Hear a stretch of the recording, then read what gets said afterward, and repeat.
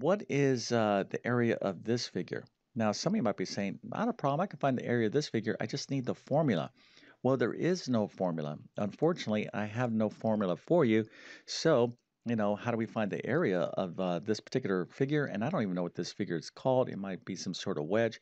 Well, guess what? If there's no um, formula, well, we are in a real problem. Okay, so you might be thinking to yourself, well, what do we do here? Well, this is where calculus comes to the rescue.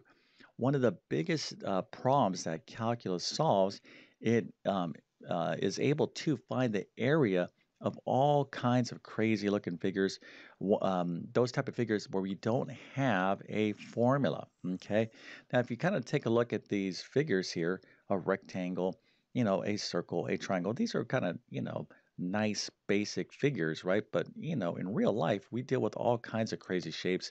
Things are like this, or maybe something like this, right? That we'd want to know the area of. You're like, wow, how do we find the area of that?